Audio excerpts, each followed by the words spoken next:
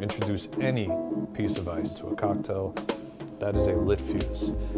We need to take every measure to prolong the life of that drink, to complement that spirit that the master distiller has taken such pains to create.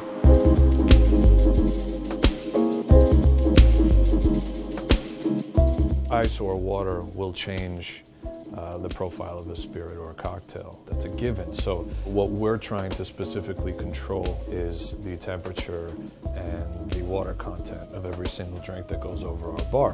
When somebody walks in and orders a Johnnie Walker Double Black on the rocks, they're not going to get rocks per se. They're going to get a rock.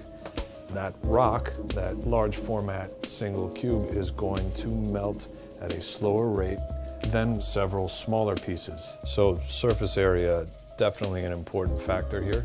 There's not going to be any instantaneous unwanted water content, and that pour of whiskey is going to maintain its integrity.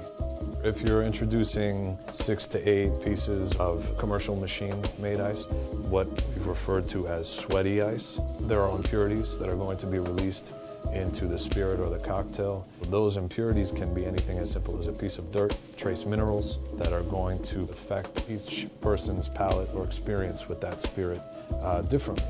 If you don't care, then don't listen to me. But if you do, if you want your drinks to hit these incontrovertible standards, then this is something that you need to concern yourself with. It goes back to the ingredients that you're putting into these drinks.